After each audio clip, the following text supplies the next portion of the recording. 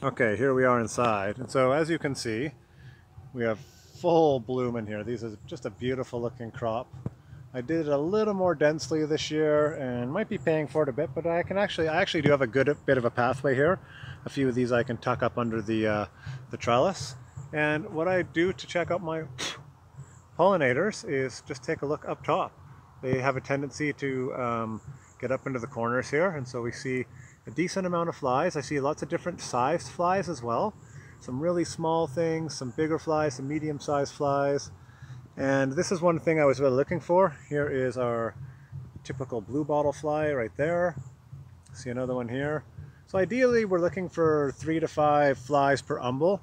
I can see we don't have that, but I see a lot of flies on umbels.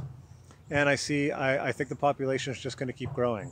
So we've got some good, like here's some really good, look over here. So I was a little worried, but we seem to be having the population come in, and it looks like we're going to get some pretty good pollination in here after all. And as soon as this is done flowering, we are going to go through and take the mesh off so it can get exposed to the wind again. I'll probably strengthen the trellising, and that'll allow just a bit more airflow in here and hopefully reduce our chance of disease.